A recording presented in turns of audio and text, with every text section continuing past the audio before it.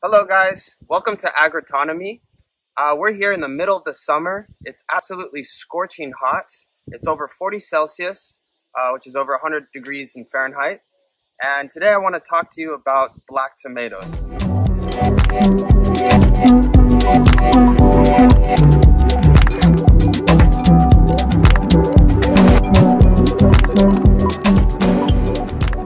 This year at Agrotonomy, we decided to grow black tomatoes for the first time.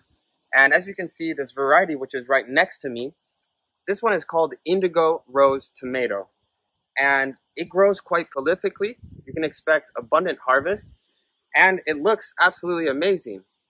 Black tomatoes are a bit of a novelty in the tomato world. And the reason why they turn black is due to the heightened presence of the antioxidant known as anthocyanins. And anthocyanins are responsible for the purple, black, blue pigments in a lot of vegetables, whether it's purple cauliflower or blueberries or black tomatoes. They all have this dark pigment due to this antioxidant known as anthocyanins. So it's a little bit tricky to know when they're ready for harvest because they turn black, like hues of black and hues of green before they're ripe.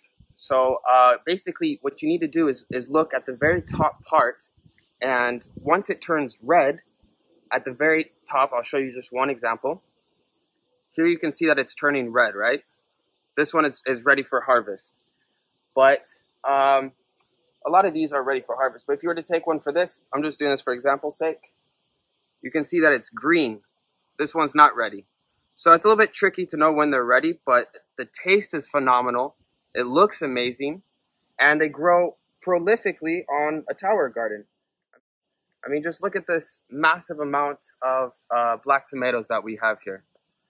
All right, so we advise you to try growing all types of tomatoes, whether you're yellow pear tomatoes or black tomatoes or heirloom tomatoes, cherry tomatoes. They all grow amazingly well in the tower garden, and it's just so much fun to grow a variety of different kinds. What's amazing about black tomatoes is that it really gives you the opportunity to elevate your cooking. I mean, when you present a black tomato on a dish, it definitely sets your dish apart and makes for a great conversation piece.